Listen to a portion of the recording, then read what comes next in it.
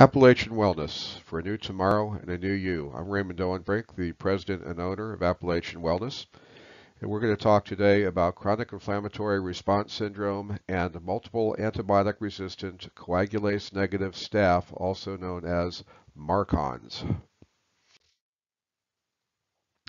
Low levels of MSH can reflect multiple antibiotic resistant coag negative staph, MARCoNS, living in biofilms. This is not the free-living planktonic form of bacteria, but biofilm is like a slime layer within the sinus cavity that protects the organism so that the antibodies can't get to it.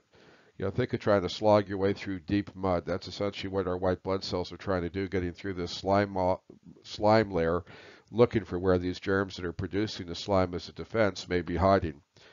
So the MARCoNS is basically safely ensconced, living in a nice, safe, secure area that also is not very well penetrated by antibiotics.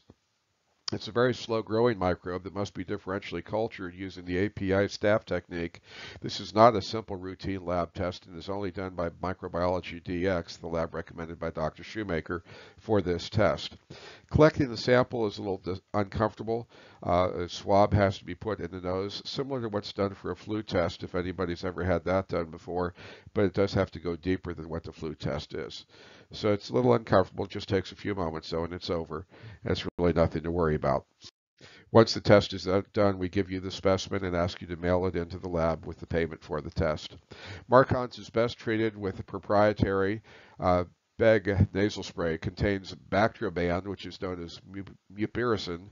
Ethylene diamine tetraacetic acid, EDTA, is essentially a detergent that breaks through the slime layer so the antibiotic can get to the slime and fix it. Gentamicin is the antibiotic in the medication, the spray. And we also give by mouth rifampin, 300 milligrams, 2 caps daily for 1 month. So we're hitting it with three different antibiotics and a detergent to break through the slime. And that seems to be a very effective technique. And this medication was developed by Hopkinton Drugs in Hopkinton, Massachusetts.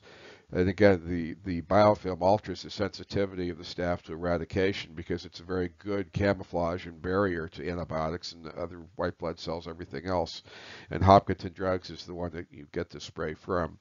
The EDTA breaks down the biofilm, allowing the antibiotics to get access to the bacteria. As MARCoNS is eliminated, the MSH will begin to rise back toward normal. And if you recall the big slide we presented earlier that had all the different things that go wrong in the body in CIRS, MSH was like the central figure to that slide. As we fix the MSH problem, everything else starts to self-correct.